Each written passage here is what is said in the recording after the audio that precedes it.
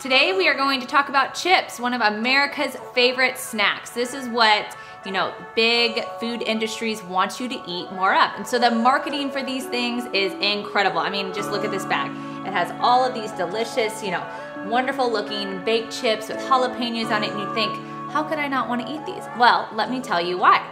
So we have Lay's over here, which I'm sure most of you have had a Lay at some point in your life. Well, let me tell you why Lay's are not the best thing for you.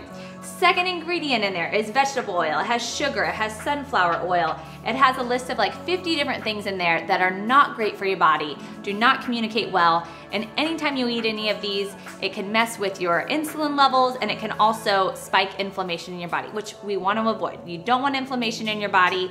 It's not good for a lot of different reasons. The next best option, which you would think like, okay, I'm doing pretty well on this. I've got some multi-grain, organic. Again, look at that marketing on there. It makes it look super healthy, right? Well, the second ingredient in there is vegetable oil, sunflower oil. So we want to stay away from vegetable oil, and unfortunately, like almost everything you buy that comes in a box or a bag is gonna have vegetable oil, which is why we usually say, if you can, avoid chips altogether. But if you must, or you're having people over for a Super Bowl party, then the best option would be one without vegetable oil. So ideally, you would get one that doesn't have potatoes in it, just because potatoes have a very high glycemic index. So this one is made with cassava flour, these Siete chips in the middle right here. And it's made with avocado oil, sea salt, coconut flour, and lime oil. So it really only has like 4 or 5 ingredients.